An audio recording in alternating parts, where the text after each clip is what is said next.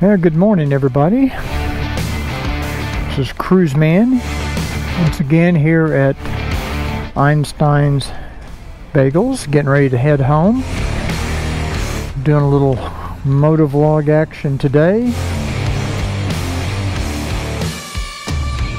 This is kind of a special motovlog, you might say. I've got a lot of news to share with you.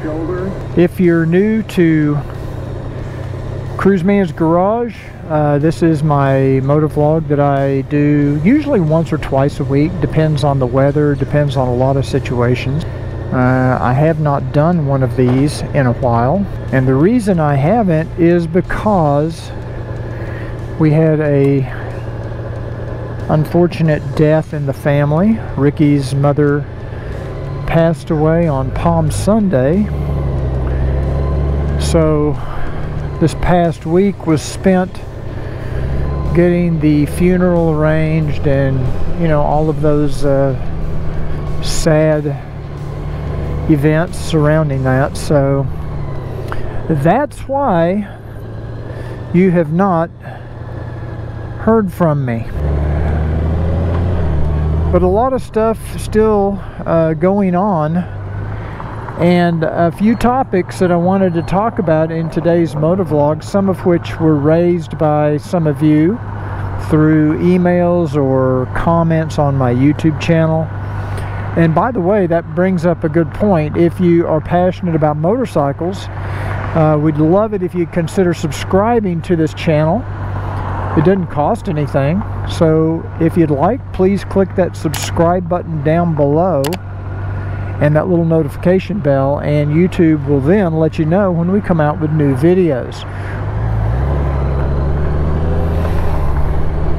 Now, one of you sent me an email recently and you asked me an interesting question, and it's pretty, I guess it's probably a common question some of you have, but somebody asked me, is it okay to use synthetic motor oil in a Goldwing with a DCT transmission? And the answer is yes, as long as the oil meets Honda's specifications, which are clearly posted in your owner's manual. I don't know the page number, but I will show it on the screen when I get home. Then you can use a synthetic, you can use a non-synthetic. It doesn't really matter. I'm not going to get into a lengthy discussion on oil, but yes, you can use a synthetic. Also, somebody, or a couple of you actually commented on this. I recently did a video where I talked about how to safely and properly clean and maintain your polycarbonate windshields. And I talked about using clean, clear water to remove whatever, dirt, dust, bug guts, you name it.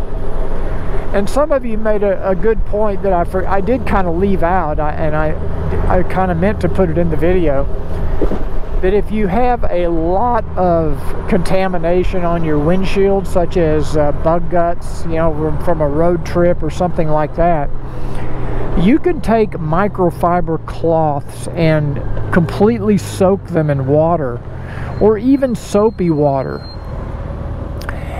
and you can lay those on the windshield and let them sit there for a period of time to kind of let that soak in and loosen that material from the windscreen. If you have, you know, some sort of heavy, like tree sap or bug guts or something like that, that's certainly a good technique and a good way to clean your windscreen if you need to. I'm also curious about what are the gas prices in your area. We had a drop in gas prices about 2 weeks ago. It dropped about 40 cents a gallon.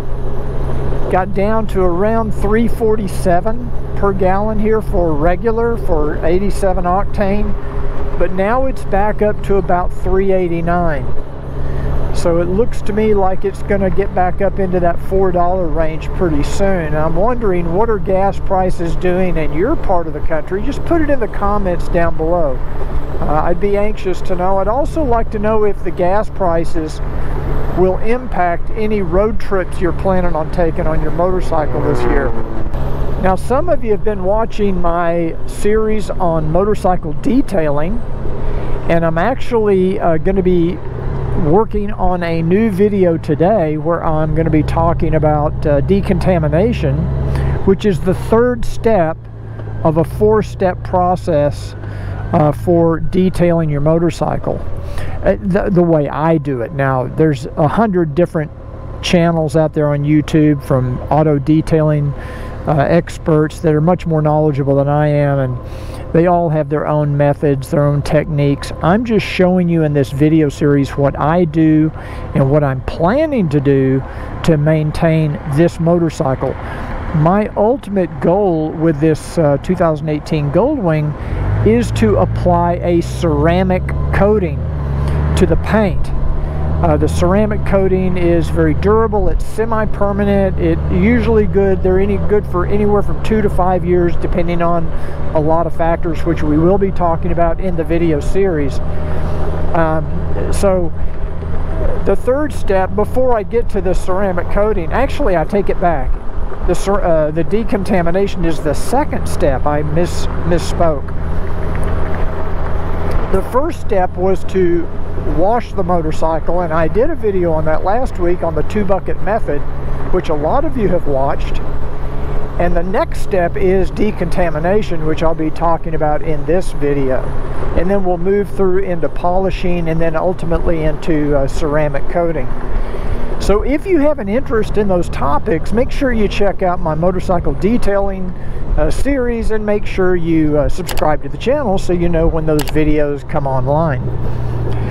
You know, these supply chain shortages, or supply chain issues I should say, have really thrown a wrench into some of my video productions, because by now I was expecting to receive some new communication products in to review, but I think it's just supply chain issues. We're just not getting stuff, and it's true of everything, whether it's food or motorcycles. It's hard to find new Goldwings, it's hard to find anything.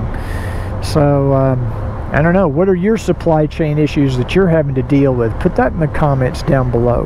Now, I've mentioned to you before that probably next week I'll be heading out to West Texas for my semi-annual motorcycle trip to West Texas to visit my brother. And I mentioned that to you in the last MOTOVLOG. And before I go, I will be doing an oil change. I'll be doing a final drive change, and I will be changing out my oil filter and my DCT filter as well. And this will be the first oil change that I've done where I am going to have to remove that traction engine guard that I mounted. And so I have a technique in mind of how I'm planning to deal with that, because that does require that you remove 7 screws or bolts to remove that plate. And I have a thought in mind on how that I might be able to make that a little bit easier. So if you think I should make a video of how I do that, put it in the comments, and I'll be glad to shoot a video of that and show it in one of my upcoming MOTOVLOGs or one of my upcoming videos. I'll make a video on that topic. That's pretty much everything going on at Cruiseman's Garage right now. Like I said, I'm on my way home. We've been getting a lot of wind here in Dallas. In fact, yesterday morning I tried to do a MOTOVLOG, but it was so windy. It was just really distracting. So thanks again for joining me today. If you enjoyed this video, please give it a thumbs up. As I've mentioned before, that really does make a huge difference with our YouTube channel. And I will see you on the next Cruiseman's MOTOVLOGs.